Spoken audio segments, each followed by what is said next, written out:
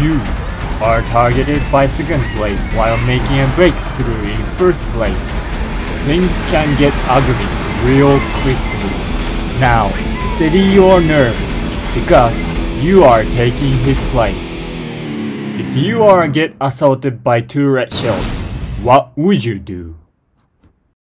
A. Block it with shells to avoid direct hit. B. Purposely getting hit, create invincible time to escape. C. Lure red shells to the edge of the track.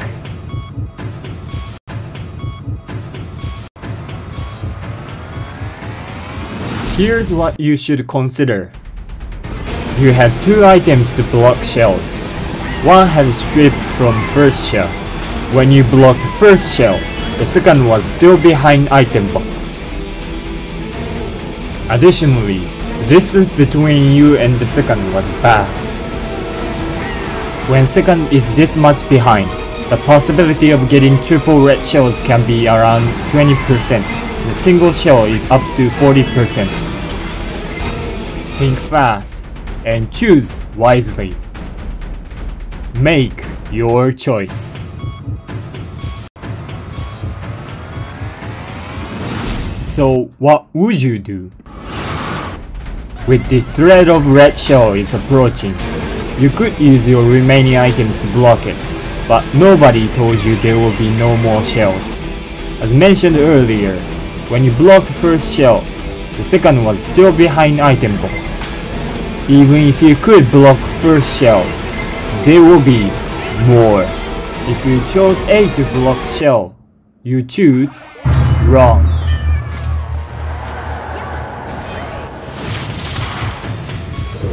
Since blocking is one-way ticket to the grave, you might purposely let yourself get hit to create invincible time.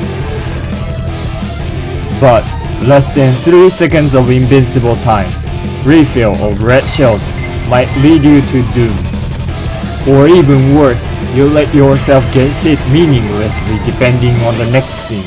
If the luck doesn't turn on you, it's the end of the line.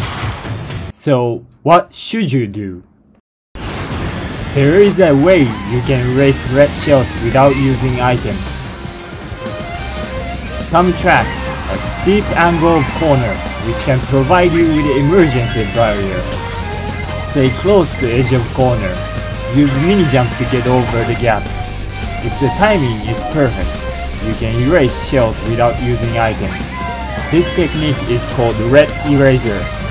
If you master this technique, you can block red shells without using any items, just like these.